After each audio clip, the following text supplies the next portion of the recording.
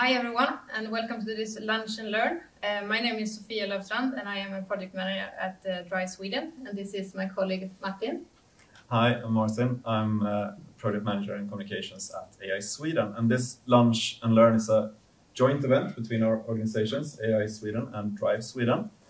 And before we get started with today's presentations, I would like to remind you to mute your microphones and stop your cameras. Perfect. So this Lunch and Learn is about AI and visualization for research and business intelligence. And with us today to present about a project on this is Gustaf Nelhans and Johan Eklund from Högskolan i Borås Data as Impact Lab. And they will be here in just a few seconds. So before we hand over to them, I just want to explain a little bit about the background of why we are here together today. And it's due to a quite interesting project we did with the Swedish Traffic Administration, where we at Dry Sweden and AI Sweden did a pre-study on how to use AI more in the planning of the transport system. And in that work, we did a lot of search of information. We did interviews, workshops, we looked at newspaper articles or internet paper articles, and also scientific publications, and kind of drowning in all the information that's available out there. So as an example, for the newspaper articles, we used a program called Retriever to search and find a lot of interesting stuff. But from 4,000 articles, we found 59 that were really interesting for our case. So when we came to the scientific part, we kind of had too much already, and we needed the help from some experts.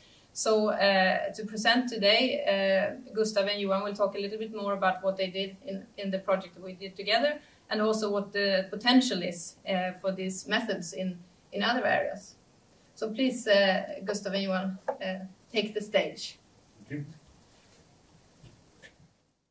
Okay, thank you very much, and thank you very much for inviting us here to talk to you today. We will talk a little bit about what we did in the project, but mainly we will try to talk a little bit more about what we can use these technologies that we work with, rather than actually giving the contents of the report, because that report and the methods are described there. But if you have read it or seen it, you will see that some of the things that we talk about today will also be found there. Well, we come from Library and Information Science, which is a research area in University of Borås, and we study information in different ways. And I study specifically bibliometrics, which is the statistical analysis of scientific articles, one could say, with a specific focus on citations. I will come back to that in a minute. And Johan mainly works with text in various ways and information retrieval.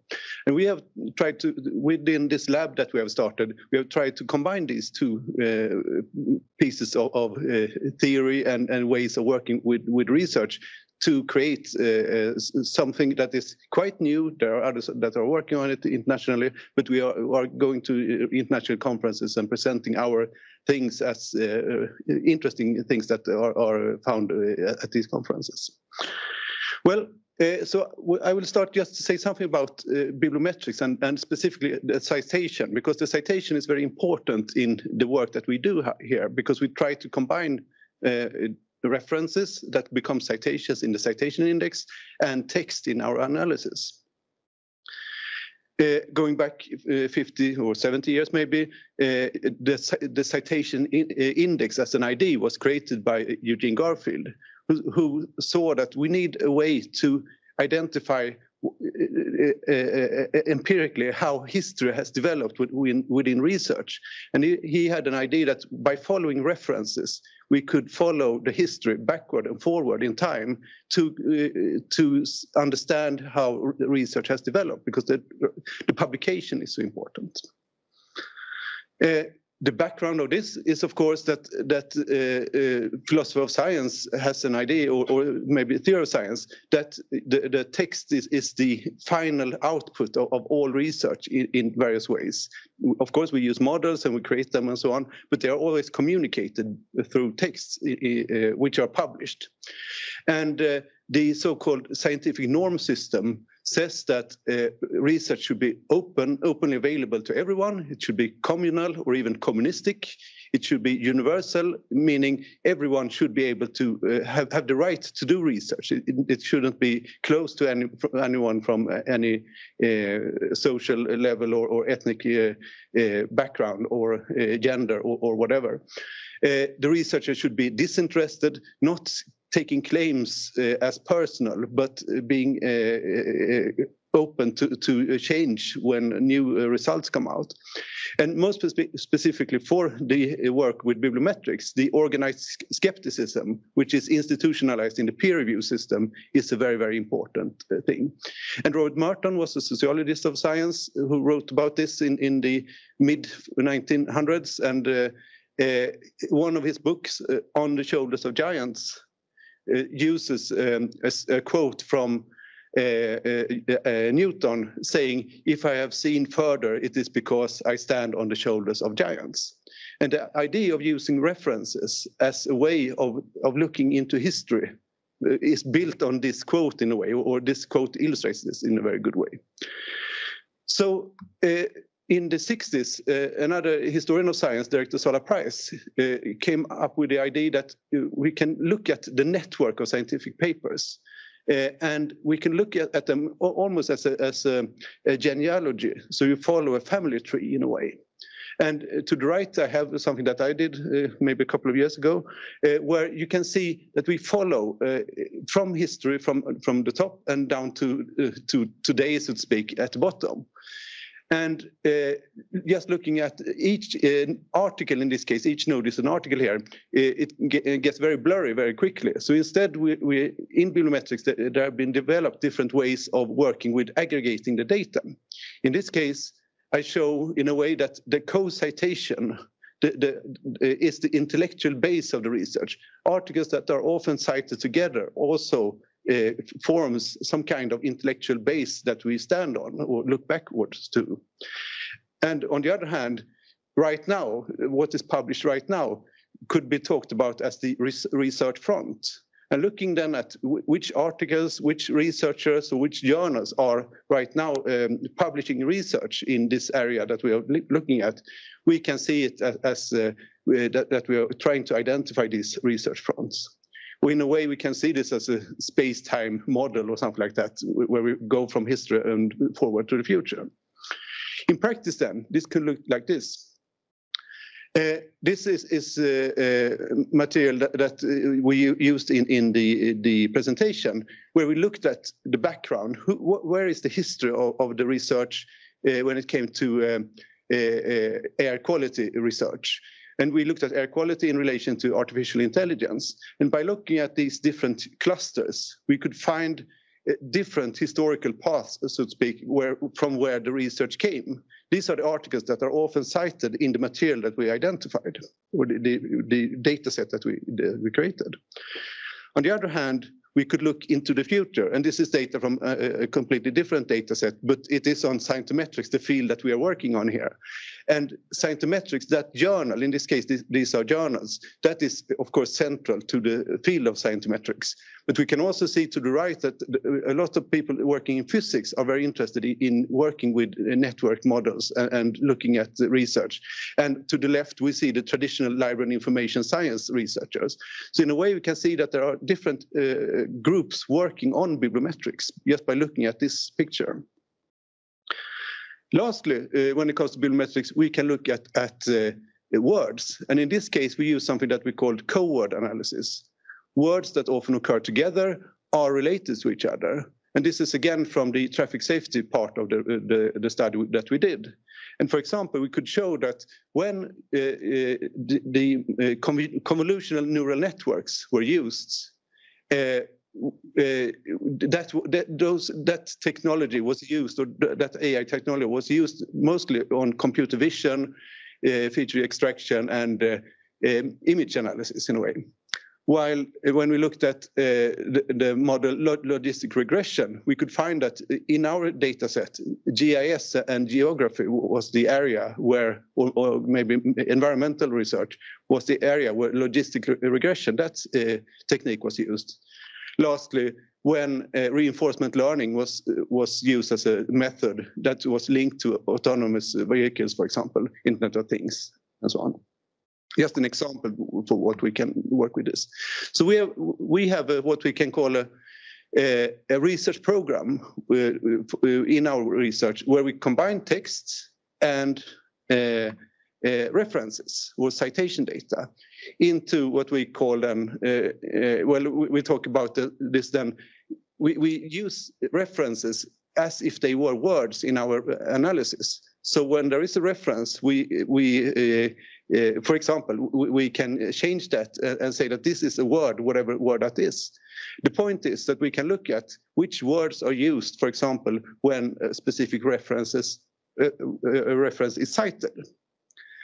And this could look like this. This is a text that we have worked with. This is from medical research, not from exactly the project that we worked on here. But first of all, we can see which article cites which one, these numbers at the top. And then we see 20 words, the reference ID, and then 20 words again. And these are then extracted from the full text of the material. And what we can do then is to create, for example, a model of how, in this case, terrorism is mentioned when researchers talk about this is in medical research in a specific data set, quite broad data set. When terrorism is talked about, these are the areas that are found. And the point here, which is not so easy to see in this image, but you can sometimes see numbers. And these are IDs from PubMed, a publication database. And these are intermingled with words. And for example, the number, the ID that starts with 15 and ends with 83, this is this specific article on mental health, social functioning and disability in post-war Afghanistan soldiers. And we can see when we look at the map that when that article is cited, researchers use the terms war, Iraq, humanitarian, asylum, seekers, and so on. So we can see that just by looking at this, we can see that there is some resemblance of likeness just by looking at this map. Of course, we can also measure this, how close we come. Here's another article, which is about bicycle commuter safety rates. And when that article is cited in the material that we look at here, they mention crashes, motorcycles, pedestrians, which of course are quite close to the interest of traffic in different ways. And so on. Here's one about conspiracy theories, which is in the psychological topic, so to speak. And lastly, we have one article on bullying, on cyberbullying, and that is directly between the words bullying and cyberbullying. When those words are used and other words that you see around it here, that article is mentioned. So by using this, we can combine references, how research is used with the content of the actual research that is done. And that is one way that we can work with these materials. Now I would like to leave the words to Johan. Let's see. Yes. Yes, hello everyone. My name is Johan Eklund, senior lecturer at Högskolan in Borås, focusing on text mining and the use of artificial intelligence for extracting information from text and classifying text and also modeling language. So I'm going to say a few words about how we have used artificial intelligence in this project, this recent project, but also the potential for AI in text mining in particular. So a lot is said about artificial intelligence these days. We can encounter it often as a marketing term to highlight that this product is using modern technology. And what is then AI really? And to put it briefly, one can say that whenever we talk about artificial intelligence, we refer to something that appears to have a human-like behavior or perception and also understanding. something that can solve a problem resembling human intelligence. But the large research area within AI is called machine learning, which refers to different techniques for creating systems that can learn from different kinds of data and different situations to solve various problems. For instance, to classify a collection of texts or classify a collection of images in order to use them, for instance, in autonomous vehicles. Within machine learning, we find an area that has received a lot of attention in later years called deep learning, which is, one could say, one possible way to perform machine learning using so-called neural networks, and where one can say that the architecture created to perform machine learning has a greater complexity than traditional machine learning. And this is something I'm going to say a few words about. So when we talk about traditional machine learning, we refer to processes where the researcher has to be involved to a large extent by, for instance, providing good representations of the items that are supposed to be learned, for instance, for classification. So that means that the researchers also have to have a lot of knowledge about the objects or the material that they are going to apply the different AI algorithms for. Whereas deep learning refers to processes where we stack different learning layers in a sequence so that these systems can also learn the representations themselves. And this particular branch has then become very popular and successful for various tasks like, for instance, image classification and computer vision. So this is an example of deep learning in action using a so-called convolutional neural network that Gustaf mentioned, where we can see the different layers in the learning process. And these are meant to resemble the architecture or the structure of the human brain. And each layer will learn a different level of abstraction in the images. So it's a process from the single pixels up to more abstract motifs, for instance, the car brand in this case. And this has become a success story when it refers to image classification and computer vision. But in recent years, we can also see that these new learning methods have been successfully applied to language and text analysis. And this is what I'm going to talk about in particular now. So what then do we mean by when we talk about text, and what is the problem involved when we want to analyze a large collection of texts of various kinds? And I want to introduce this image. I guess there are other similar images as well, that we can think of text as we do about trains, namely that text basically is a sequence of words, just like a train is a sequence of cars. And they are connected in a specific way, which we also think of in language. We call it syntax, how to construct sentences from single words. And each car in a train carries a particular kind of content. And this also resembles how we view words in language, carrying different meanings, what we call the semantics of the words in language.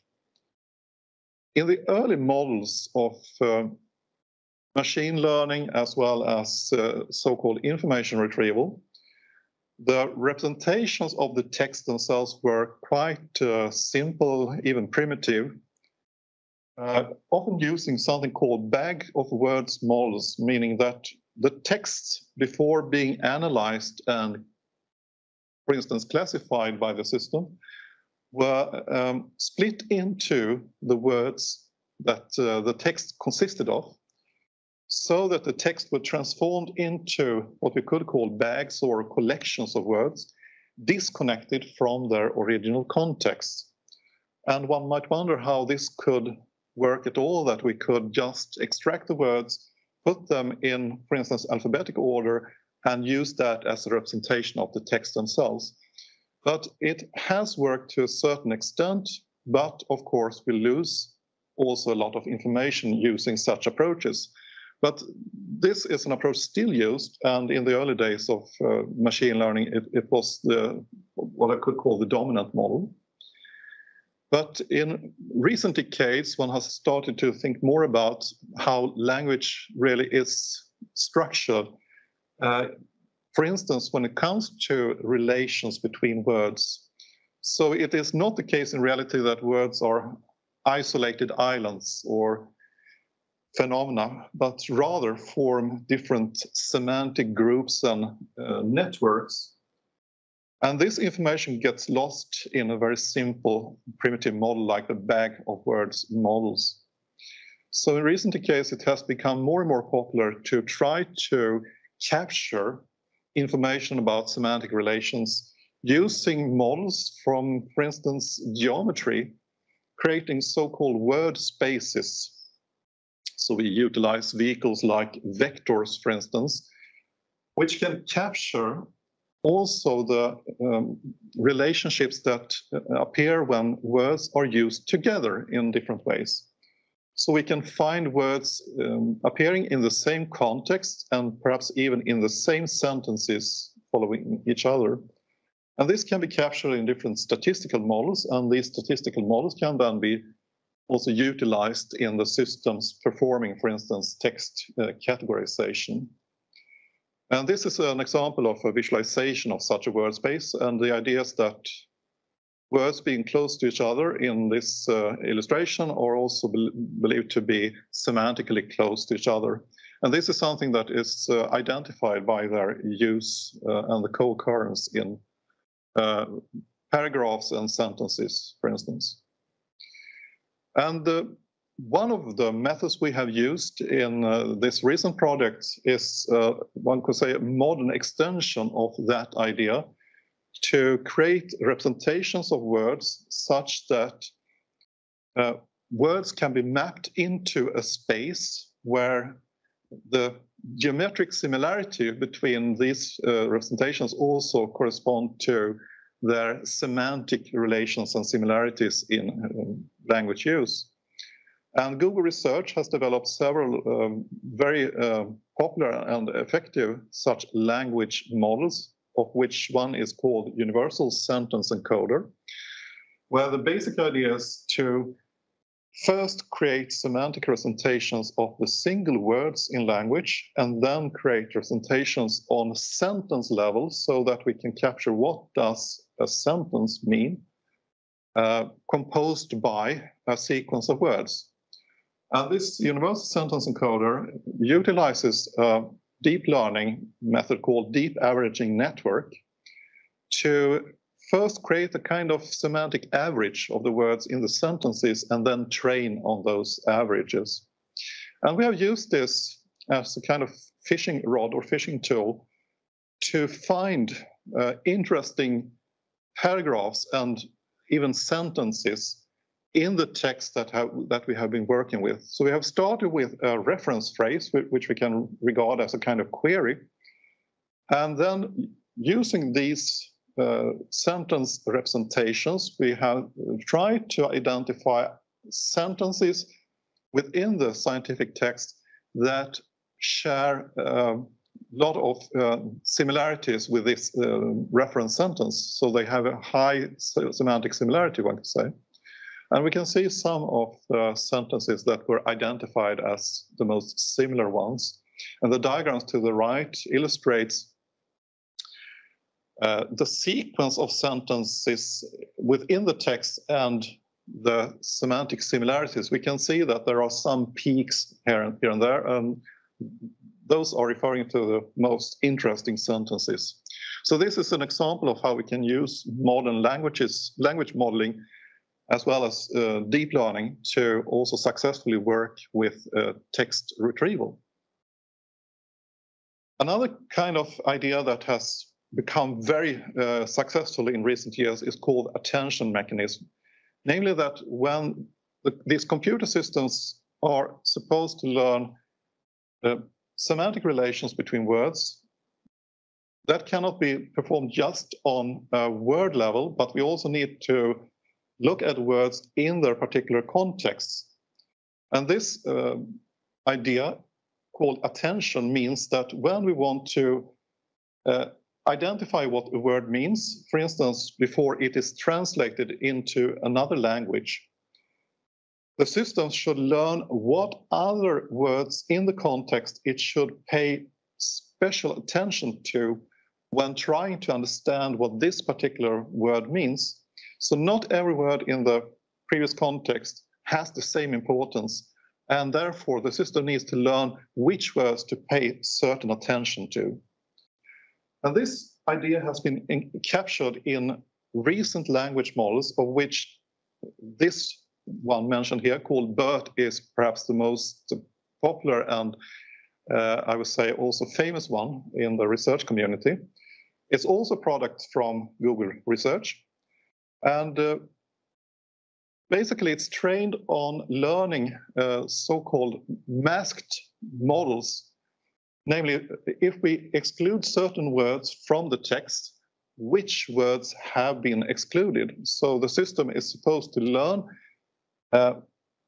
which words that are missing in the text, and by doing so, it learns a lot about contextual information. It can also learn how to predict which, if a certain sentence is probable to follow another sentence or not. Using this kind of training methodology, Google Research has managed to develop language models that, especially this model called BERT, that offers a performance on various language tests or linguistic tests that is superior to anything we have seen so far. And in this text, we can see that there are different tasks that are supposed to be performed. For instance, to study the so-called sentiment in texts and predict what kind of emotions are expressed in this particular text, called sentiment analysis. Or another problem could be, is this sentence a paraphrase of another sentence? So it's basically a rewording of another sentence, for instance, the previous sentence. Does this sentence contradict the previous sentence, or does it agree with it? So we can even introduce some kind of logical inference using these most modern language models. And another problem area is to create systems for answering particular questions. So one problem that we have applied these modern language models like BERT to is called named entity recognition, which refers to processes where the system is supposed to identify names of things, for instance, names of persons, names of locations, names of time points, and so on, and mark these in the text so that we can extract them from the text labeled as, for instance, a person name, a geographic name, and so on, and also connect them together to form machine-readable facts about things, which often include named entities. Another method that we have used a lot in this recent project with AI Sweden is called question answering. And this is one of the problem areas that I personally foresee will receive much more attention in the upcoming years. Using question answering, the problem is to identify the sections in a collection of text that contain or are probable to contain the specific answers to specific questions. Like, for instance, in this text, we can find the answer, where is the headquarter of Google? It's somewhere in the text, but it's not expressed exactly using those words.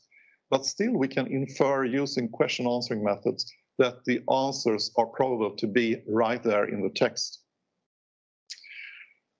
And for this project that we have been a part of, we have trained a system to use or to identify answers in scientific texts, and therefore we also have used models based on scientific articles. So these are language models that have been trained on a large collection of scientific articles and therefore are well acquainted with scientific language. And we can see some examples of questions that we have asked to the abstracts that we have analyzed. For instance, what methods are used to measure and analyze traffic flows in the road traffic network? And here are some suggested answers extracted directly from the abstracts. Another question has been what measurements methods and types of data sources are used to map and analyze air quality. And again, we can see some phrases extracted from the abstracts that are believed to be answers to these questions.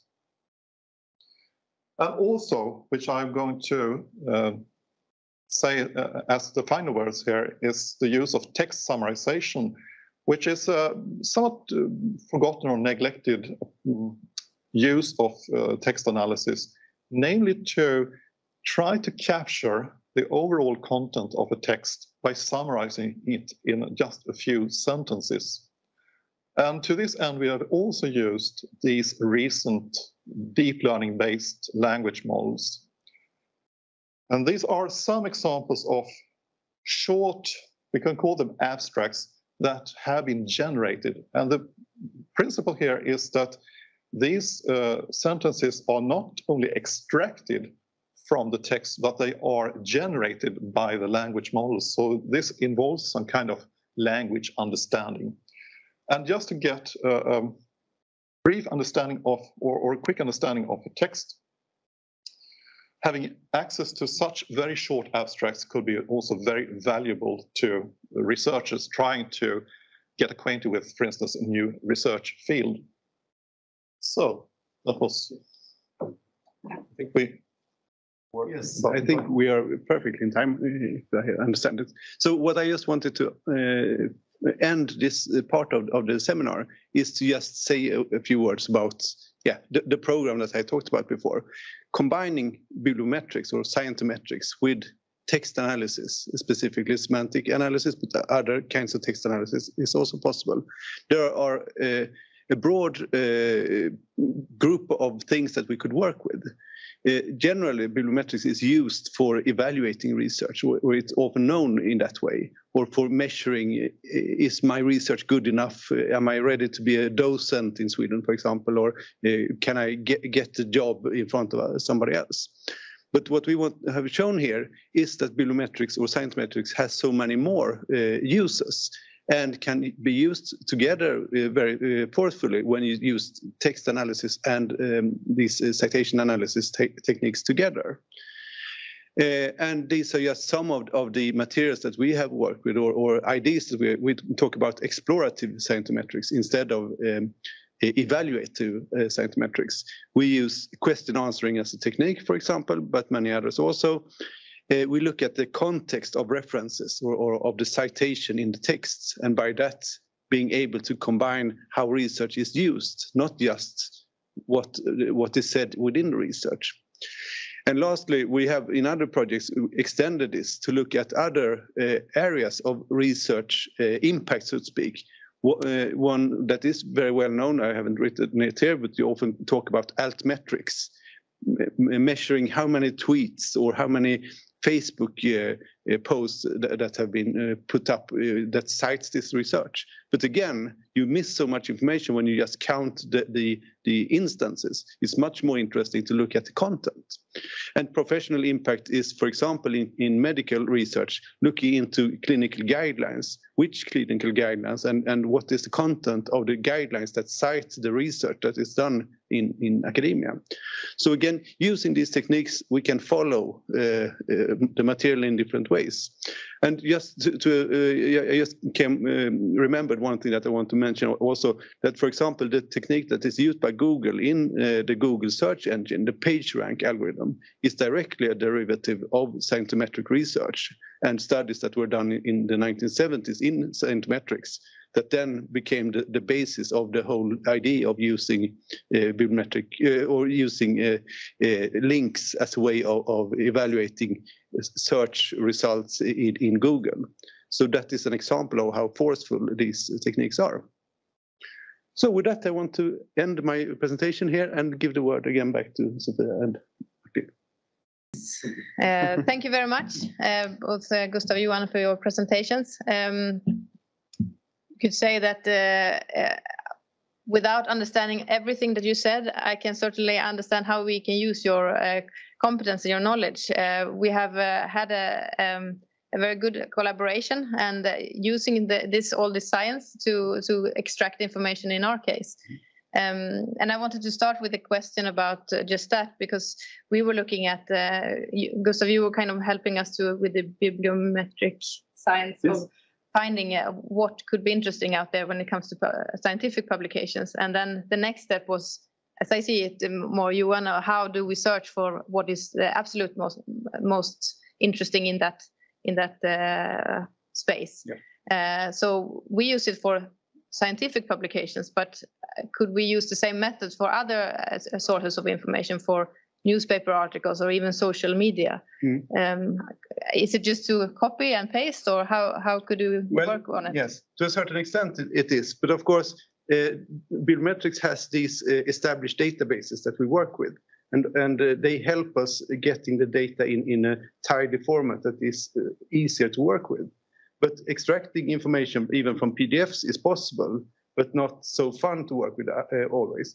But then you can use different ways of categorizing the information. For example, the meta information about who is the author, from what lab or from what organization does this text come from.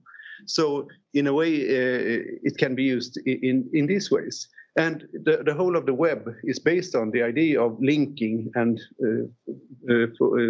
presenting text. So in that way, links are there, and the links work a little bit as references within the internet. So in that case, yes, it is possible in many different ways.